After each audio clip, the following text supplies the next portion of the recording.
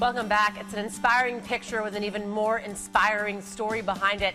After losing more than 200 pounds, Asia Ford decided to participate in her first 10K race. Halfway through the race, she had a hard time breathing. Paramedics advised her to stop, but she refused. Police Lieutenant Aubrey Gregory even asked her if she wanted to ride to the finish line. Determined to complete the race, Asia again said no. That's when Lieutenant Gregory got out of his car, grabbed her hand, and walked the last 2 miles of the race with her. These pictures of them crossing the finish line have been shared thousands of times on Facebook. They are both with us now, Asia Ford and Lieutenant Aubrey Gregory. Congratulations, Asia, for crossing that finish line.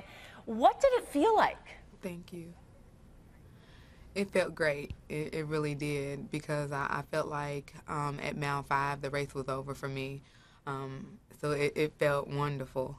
And what kept you going? Because, you know, everyone was telling you, the lieutenant being one of those people, to stop because your breathing was labored, but you wanted to keep going. What was it inside of you that wanted to keep going? Well, my son was with me, and I teach them that when they start something, never stop at the middle of it. You know, always finish what you start.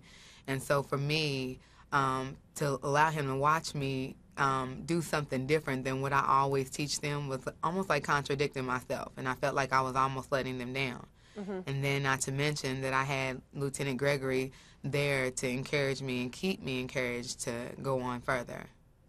Lieutenant Gregory, you obviously grabbed Asia's hand after she said she wouldn't stop, and you decided to walk with her. Why'd you do that? You know, being a police officer is all about service, and it's all about helping. And to see her there and knew she needed a hand and knew that she needed some help, there was no way I wasn't going to get out of that car. There was no way I wasn't going to offer my hand to her and make that journey with her. I'm just glad that she let me make it alongside her, to be a part of that and be a part of her accomplishments and success.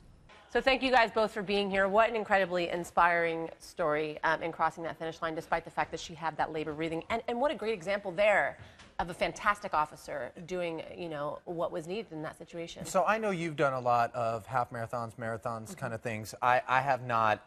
A lot of my friends have done it, and they say that until you do it, you don't understand exactly what the emotional experience is. And that's for people who haven't gone through a 200-pound transformation, right? So I can only imagine to feel that outpouring of support, how emotional that is. And they talk about getting to that place where you know your body physically doesn't have anymore, and you just will yourself to make it happen. Yeah. I think that would be... And she's gone, you know, she's lost 200 pounds. So she's already been on a really sort of likely tough road to this point. And she still felt like, you know, she wanted to keep going. And it's just such an incredible thing to see. I love the pictures. You can just see on her face how much she has gone through to get to that moment right there. Really, really touching stuff. And obviously him walking side by side. Yeah. And not, you know, it wasn't like he was there for a photo op or any PR. No. You know what I mean? Yeah. Just people being good people.